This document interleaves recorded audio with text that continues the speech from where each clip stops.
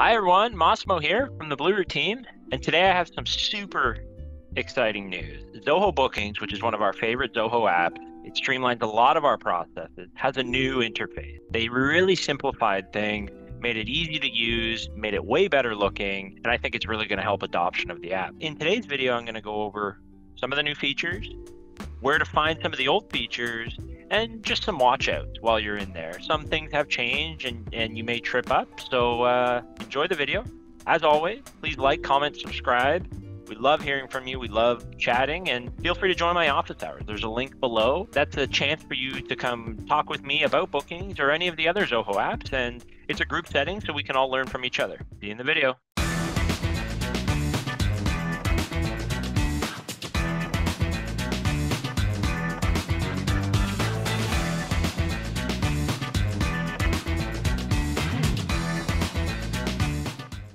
All right, so let's get into it. Before I start, for those of you that don't know, and we have some other videos on this, Zoho Bookings is an application that allows you to streamline your calendar process. So you can integrate it with your Google Cal, your Outlook, a few other calendars they integrate with, and then you can be given a link and you can create certain services, right? So you can take that link, put it in your email signature or embed it on your website, and then clients can come click that link to meet with you, and it'll show your availability live from your Google or your Outlook calendar, and it kind of streamlines that process. You can even put paywalls, so you can say, hey, if you want to meet with me, it's $10 or $100 or whatever. So that's basically what Bookings is, and Bookings just released a facelift, basically.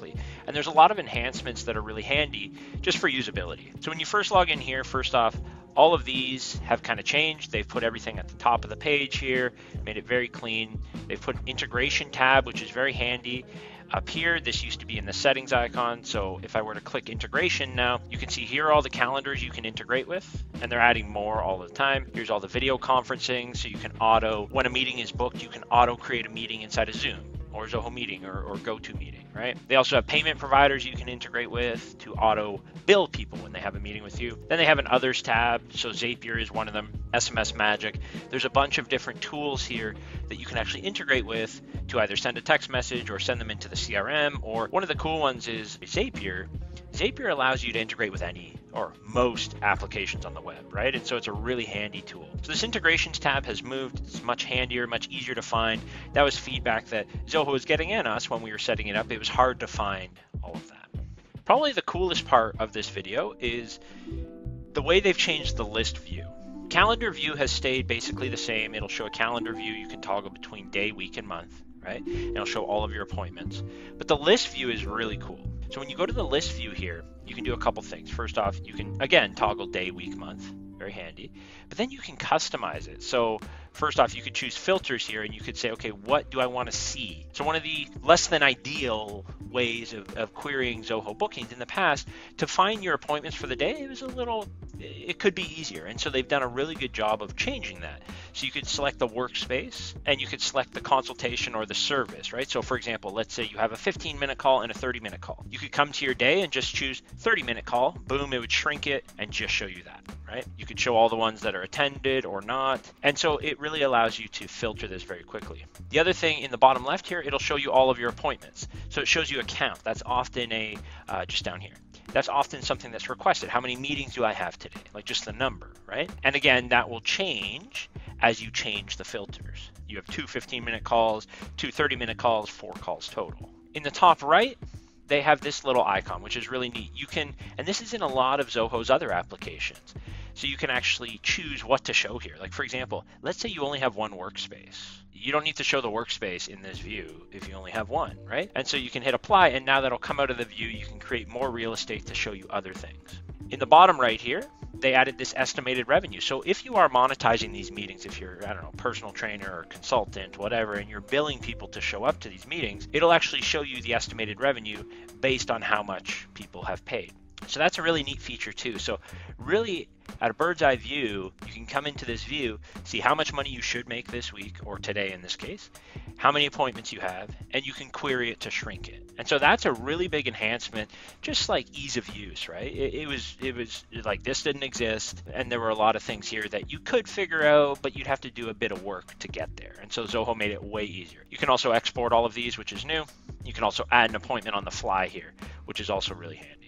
Then along the top, they didn't change much of this, but the idea here is in the past, this was all in the settings icon, right? And so now when you click on consultations, you can actually choose which ones you can adjust all the settings, and I have other videos that go through that. None of that has changed, just where it is has changed. So it's much easier to find these now. You can create a new one on the fly. Consultant, same thing. My profile, same thing. So all of this was in the settings widget in the past, and now it's along the top, which is much handier, just a nicer UI.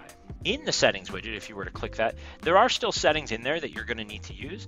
So for example, general, these are the basic settings of setting up your booking account, what your company name is, what the email is, do you want emails to go out to clients when they book a meeting, etc.